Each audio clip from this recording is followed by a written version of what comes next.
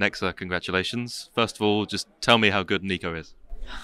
He's a god. Like, I've never played with a better player individually. Like, he's on a completely different level than the rest of us. Like, honestly, and I think he's at his peak form. Like, even when I was watching him play and admiring him, he was not playing this good. And I think he's just hitting his peak. And if you're there with him, he's gonna take us to to a very beautiful place.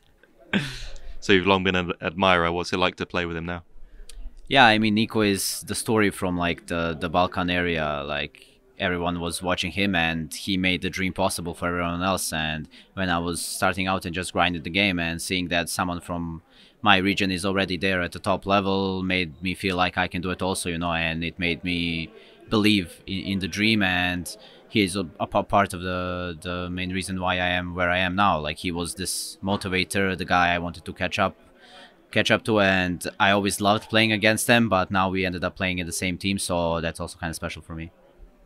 So you took down NIP, but they kept threatening to come back into it. What were your thoughts when they kept threatening to make this big comeback?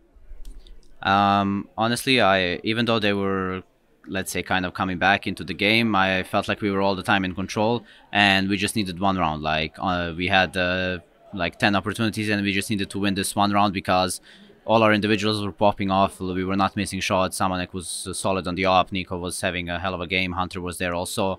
Even me, myself, I had a few good rounds. So we were all there, and it was just a matter of time before one of those rounds, both on CT Mirage and on T Inferno, went our way. And once it did, we just roll over the game because we know like how to follow up after a good round. You've got legends on your team, but you played against one as well. So what is it like to play against dev1ce, especially at a major on a new team? Honestly, he played good, I think, but I didn't really feel this like super huge presence of him on the server. But I think the maps were not really favoring like oppers so much, and for dev1ce, I know he doesn't really have all that much experience on Mirage, and Inferno is not really op-sided map, so maybe he wasn't really set up to succeed. But if I compare him and NiKo, like you all know who showed up on that server and who didn't. What was your key to victory today?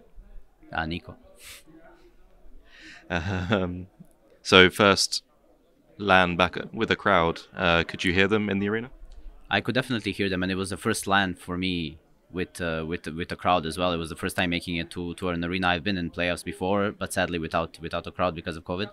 And it was amazing. It's an amazing feeling, even though the crowd was against us. Like, still hearing the cheers and the noise and seeing people, you know, like scream, and like there were some fans there of G2, you know, and they were hyping up some of our rounds, and it made it feel like more special somehow, more unique, and like just the energy levels and the vibes everyone was giving off in our team, like being super hyped for every round, for like winning every round, even if when we were losing a round, like staying composed and just following it up with something, and it felt absolutely amazing. It's a completely different beast than when you're just at your home and playing online games.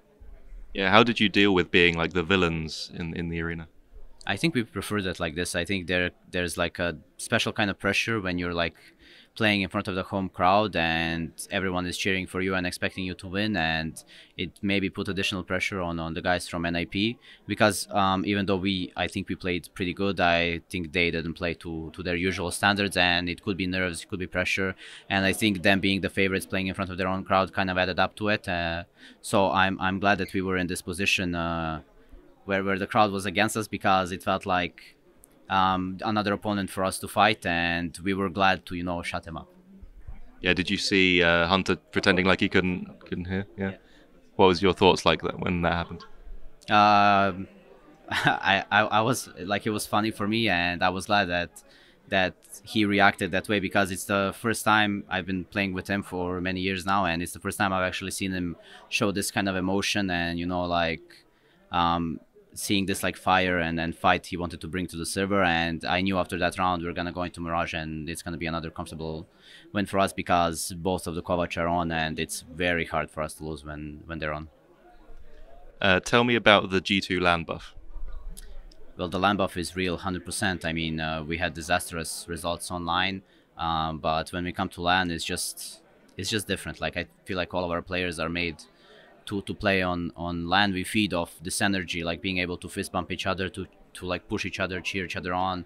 I think like we just make things way more simpler. It's easier to play on LAN. Like people are not doing the same plays or pushes or being like overly aggressive. Like they always give you space. There's opportunities for you to win like 3v5s, which we did multiple times. Like they have to respect you on LAN because it's just way different. And online, like you have the help of the coach. He can speak anytime he wants, and it's just a completely different game.